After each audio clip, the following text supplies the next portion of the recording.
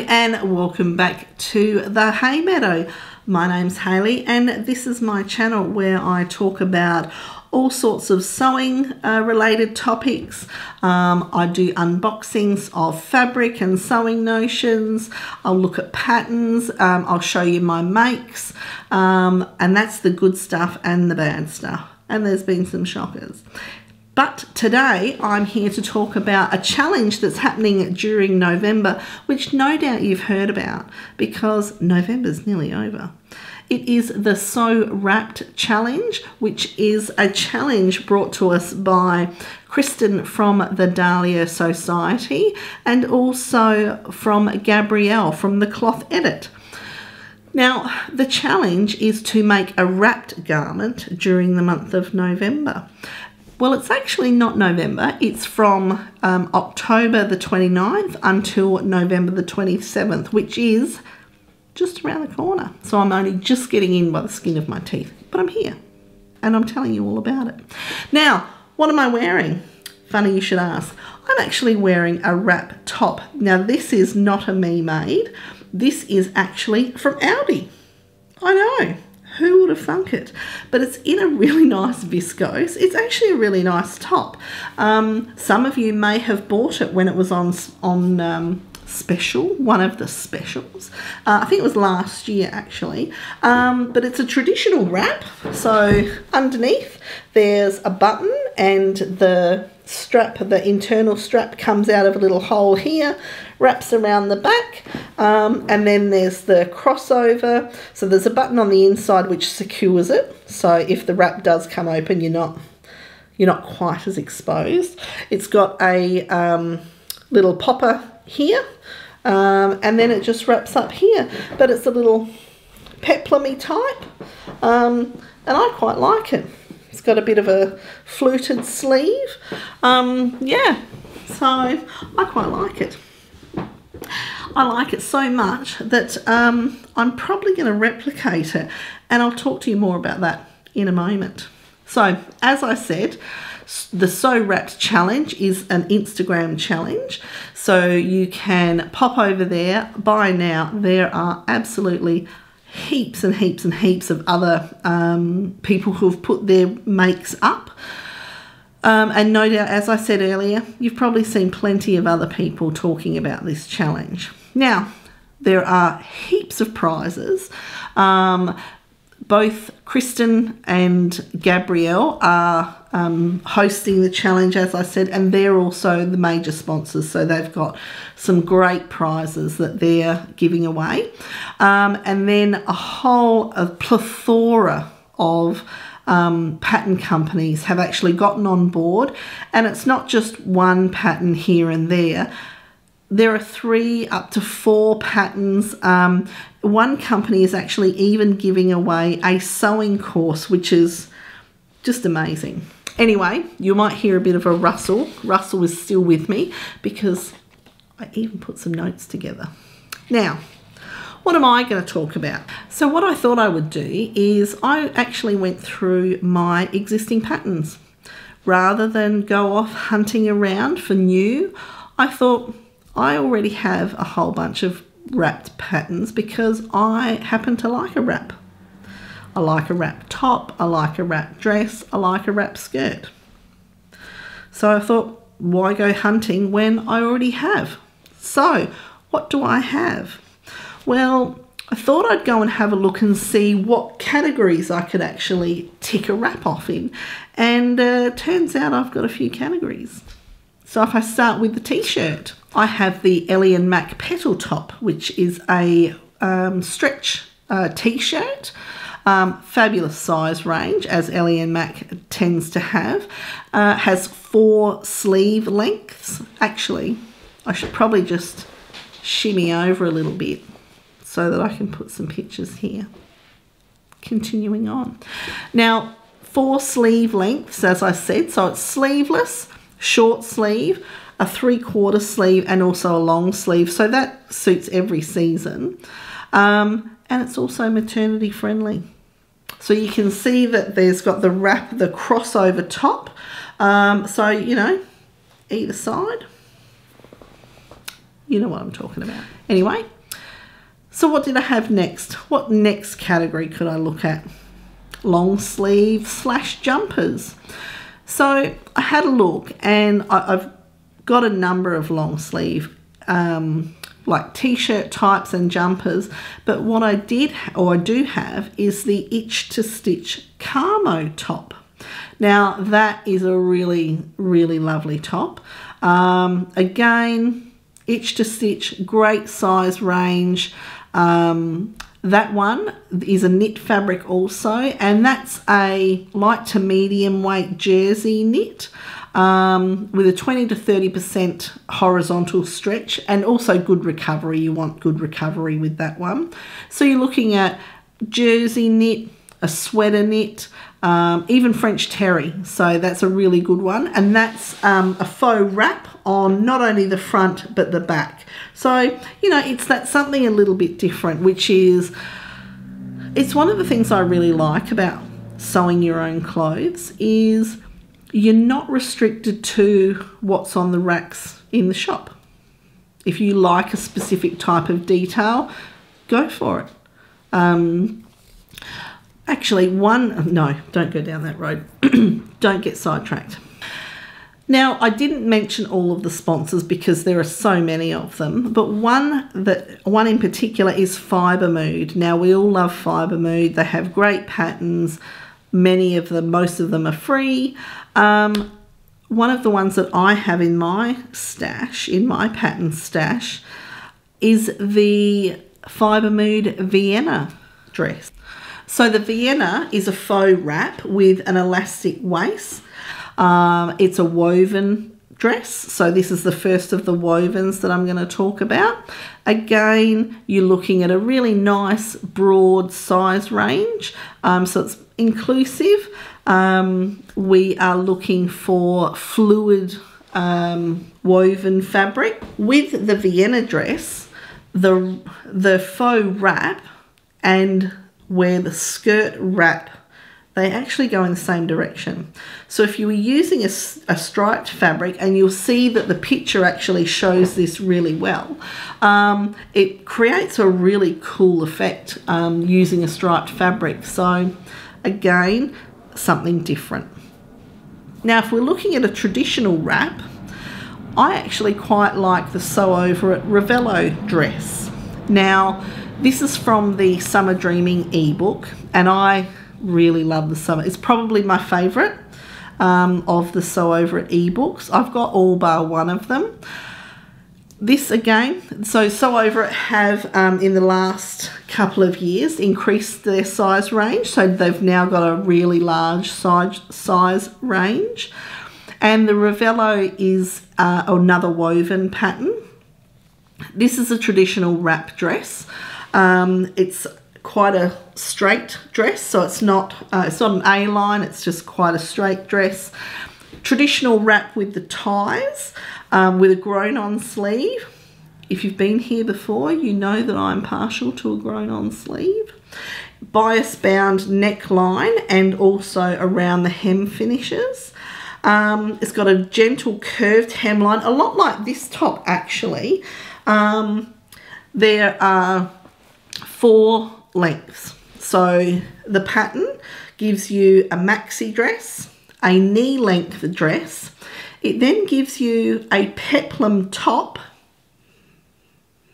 and a cropped version, a cropped top. Now, I already have the peplum version printed out and ready to go to replicate this dress for this top. Sorry, this isn't a dress. I've just shown you that it's not a dress. To replicate this top for the summertime with the grown-on sleeve. So that's already partially ready to go. I do have to choose a fabric for that one. So that's what I'm going to use to replicate this. So as I said, Sew Over It, I really enjoy that Summer Dreaming ebook, and that wrap dress and tops, just lovely and classy, very elegant lines to them, just simple.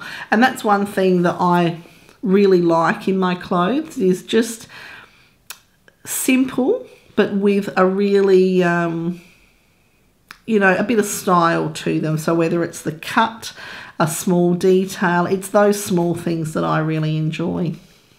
So what's next? What's next on my list of things that I found in my pattern stash? Pyjamas. The Love Notions Tranquil Nightwear set, to be exact. Now, this is so cute. I really like this whole set. So again, Love Notions, well known, awesome size range. This is a faux wrap, so this has got a really nice crossover detail on the pyjamas, so on the neckline and then on the sleeves and also the legs.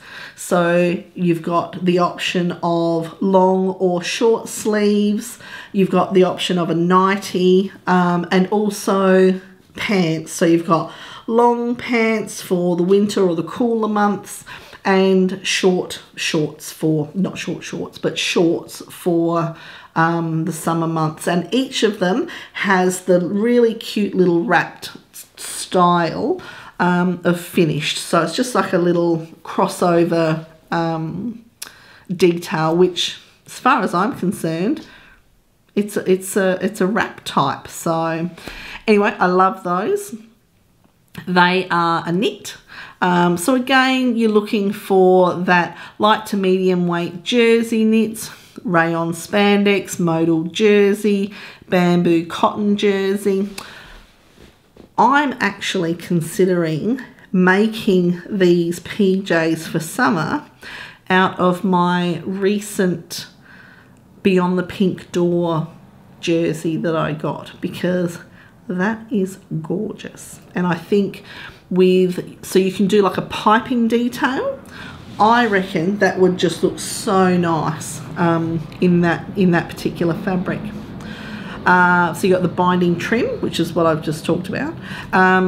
They're also maternity friendly. Ticking another box. You know, I'm just thinking of everybody.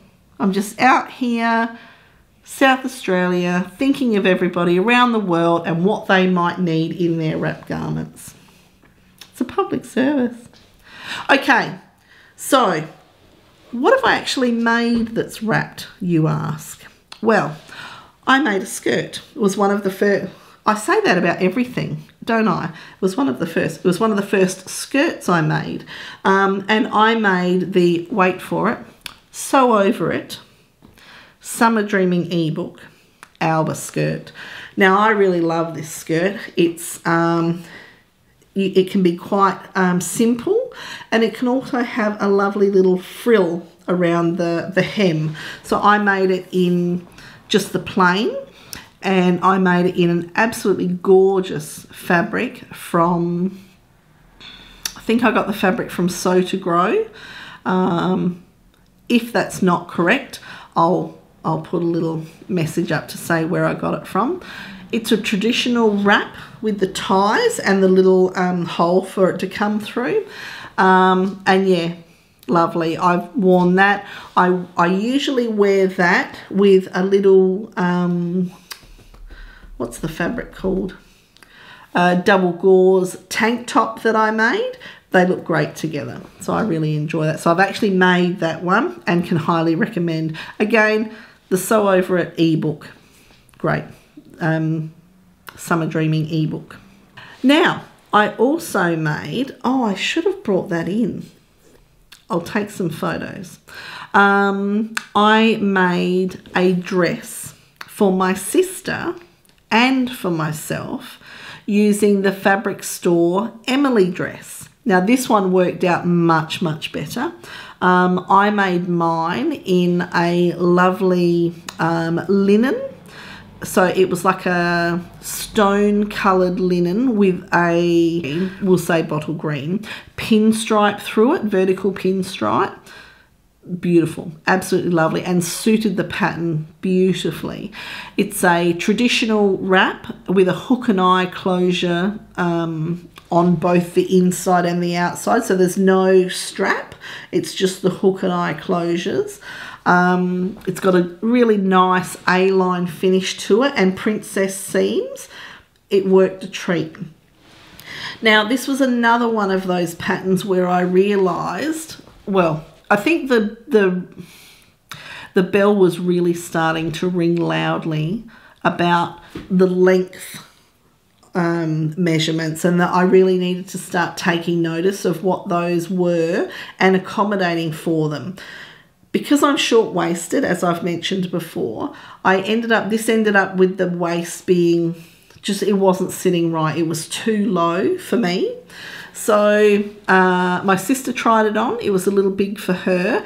However, then one of my aunts, hi Suzanne, tried it on, and she liked it. It fitted beautifully. It looked wonderful. So I gave it to her. I hope you're wearing it. I hope you're enjoying it.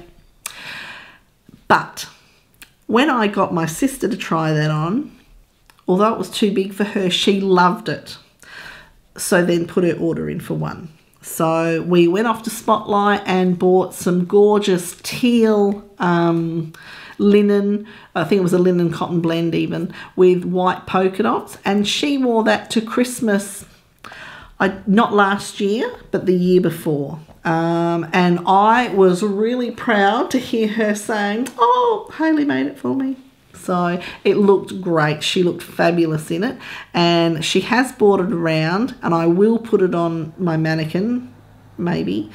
It might fit. I might have to adjust the mannequin and show that one, because that turned out really, really lovely.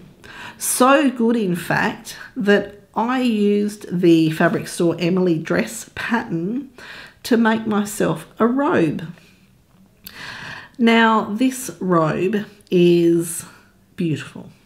The fabric is again from Spotlight, and it's a gorgeous linen.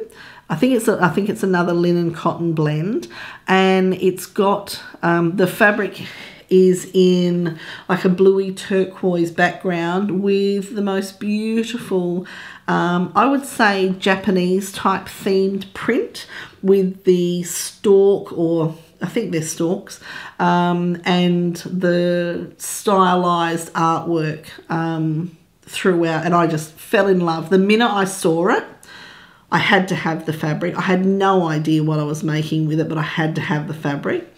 Then I decided I would make a robe in it. So I used that, and also a navy linen for the detail, and I popped some pockets on it as well. So they're the wrapped things that I've made, and they're the wrapped patterns that I have in my pattern stash. So if you haven't made anything for Sew Wrapped yet, I don't even know if I'm going to get time to get a garment made up for Sew Wrapped. I'm a little busy at the moment. If you haven't had a chance to get anything made yet, some of those patterns are really quick. So t-shirts are really quick. So I might be able to do one this weekend. Who knows? Hopefully you may have seen something that inspires you to get on board with the Sew Wrapped challenge, and you can get your garment up on Instagram before the 27th of November, and that the challenge actually finishes at noon Australian Eastern Standard Time here in Australia on Sunday the 27th of November. So again, the challenge is being run by Kristen from the Dahlia Sewciety and Gabriel from Cloth Edit. The hashtag is #SewWrapped. Pop over there. Are so many prizes.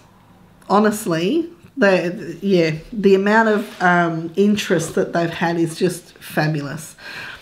So that's it. Hopefully I can get this up before the 27th. Terrible. I will have a future video explaining why I've not had as many videos up and why this one took so long and whatnot. So a bit of excitement to come. Anyway, that's it from me today. Good luck if you enter the challenge. I look forward to seeing your makes on there. Good luck to everyone, and congratulations to all those winners. I'm sure you'll be absolutely stoked with your prizes. Have a great week. Bye.